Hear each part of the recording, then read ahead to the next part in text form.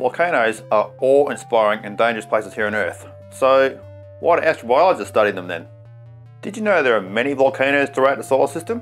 Earth is not the only volcanically active world. The closest planet to Earth is Venus. Not just in distance, but size, composition and gravity. Despite a thick cloud cover, we've been able to spot what could be volcanoes, several of them on the surface. Are they active still? By what mechanism do they operate? Unlike Earth, the interior of Venus is no longer active, so we need to determine if these volcanoes actually exist at all. The real volcanic superstar is Jupiter's moon Io. There are over 400 active volcanoes, with a new one just discovered. Io is tidally heated by Jupiter. This means its interior is kept hot by friction. This results from the gravitational stresses and squeezing Io experiences as its elliptical orbit takes it around Jupiter.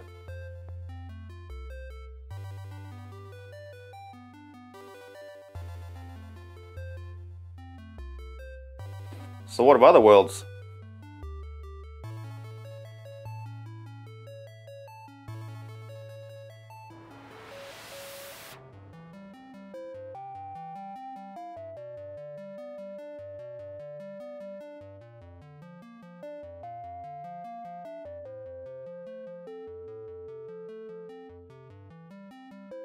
Volcanoes have been instrumental in the rise of life here on Earth.